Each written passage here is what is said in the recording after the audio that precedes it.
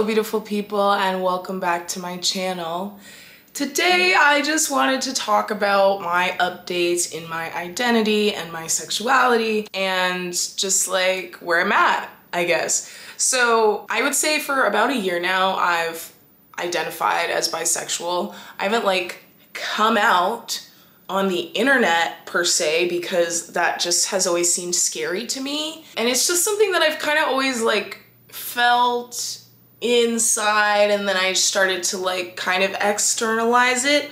But in the past month or so, I've started to feel like bisexual isn't necessarily even the term that fits me, because I've just been unpacking a lot of like compat. We are all in the chokehold of compat. We are all under the influence of compat, and it's very, very difficult to unravel and unpack because it's just so normal. It's just so normal. And once I started to really think about like how I behave in relationships with men and what has kind of incentivized me to stay in relationships with men, and I just started to think about like how dating men has just kind of been a habit.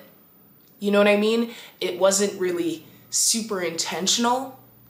And I started to think about it. I was like, I've never like initiated a relationship. You know, I've always like just gone with the flow. If somebody asks me, like, even if I'm not even sure that I want to be in a relationship with that person, I'm like, okay, well, you know, let's see where it goes. Because you feel that you're supposed to be in relationships with men, kind of thing.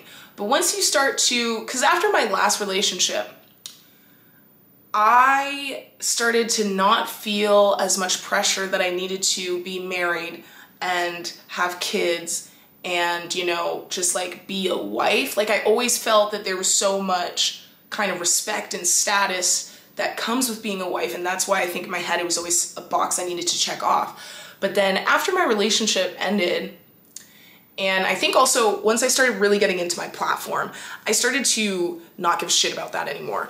I started to not care about getting married, not care about being a wife, not need to have children come out of my body that, you know, are biological children that I had with a man. Like I do want to raise kids at some point in some capacity, but I don't need them to come out of my body, and I don't need them to be like the stereotypical, like regular traditional way of having a family, if that makes sense. And I started to just think about, like, I've been watching a lot of Game of Thrones recently. I've been reading it, I've been rewatching it, I'm obsessed with Game of Thrones.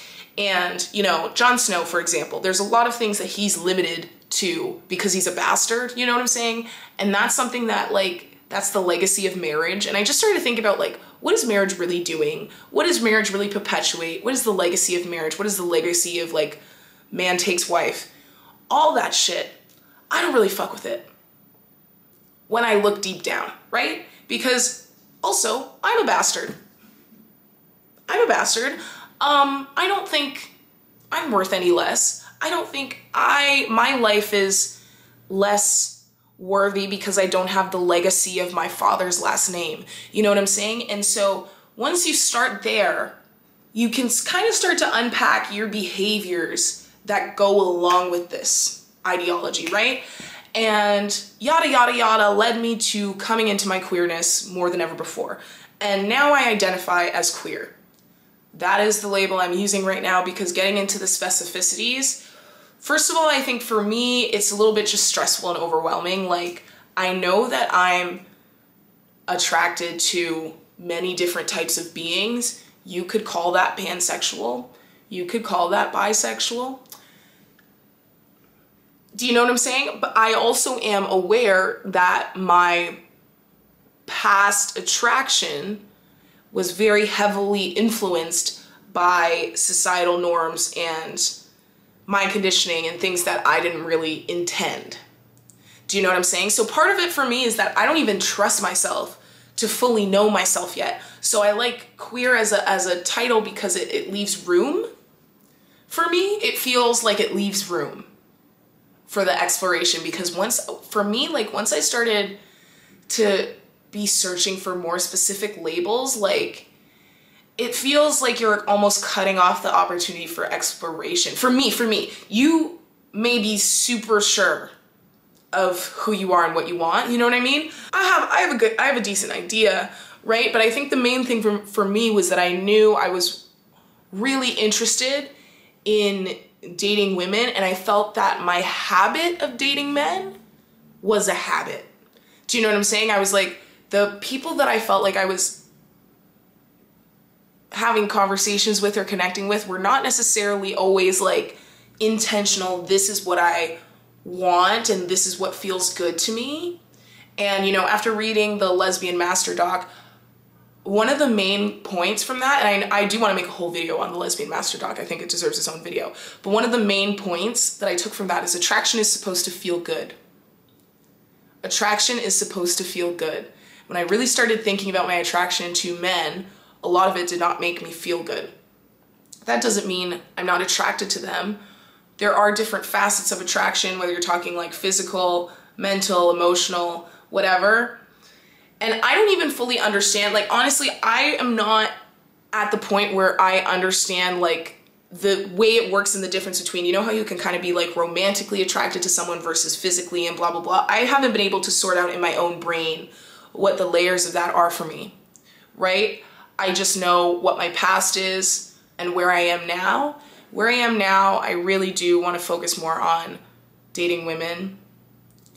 That being said, I also don't want to I don't want to ignore any part of myself.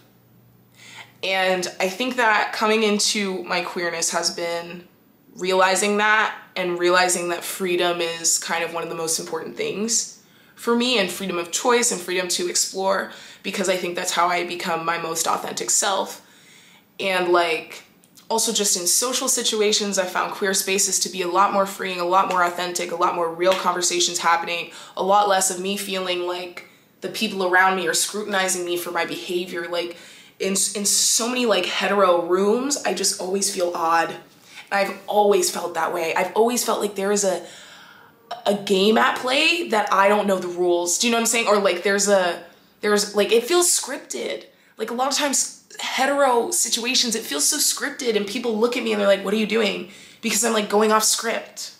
Does that make sense? And that is like why queerness is so freeing. And I love it. I'm obsessed with it. I'm addicted to it. And it's changing me so much already. Like even just, it can be little things, right? Like even I stopped shaving, you know? And I've done this once before, but then I shaved it off because I was like, no, I don't feel like people will sort of accept me like this. And that I need to go into a whole individual video on how I realized my upbringing as a person of color around predominantly white people, specifically white women, and then making sure that I felt ugly and felt lesser and went out of their way to prove it, and went out of the way to prove that boys didn't find me attractive either. Like that had a lot to do with covering up my true sexual and gender identity. Because once I started to feel like people were masculinizing me, which is what happens when you are a black girl around white women,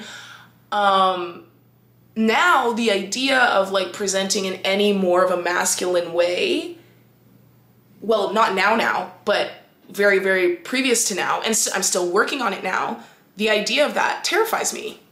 Do you know what I'm saying? And so my whole life I've strayed away from like, you know, armpit hair, getting lots of tattoos, cutting my hair short because I felt I was already being made to feel masculine. I didn't need any help. You know what I'm saying? And in that aspect, something that coming into queerness has helped me realize is that I may really truly have more masculine energy in me than I've been willing to look at, because I felt that if I were to identify as any more masculine than like hyper feminine or feminine, I would feel like it wasn't a choice, because I've always felt that people have made me feel masculine, specifically white women. / maybe white people, I don't know. That's another thing that I haven't really figured out the nuances of yet, but that's kind of where I'm at right now. I just wanted to share that. There will be a lot of videos about my journey, about queerness, all this stuff, about my gender identity and how I'm exploring that right now. All those kinds of things coming soon. So make sure to like and subscribe. Don't forget to follow me on Instagram @KiraBria and Twitter @KiraBria. Link to my Patreon is down below. My podcast will be linked down below as well. And yeah, thanks so much for watching, and I will talk to you next time. Bye.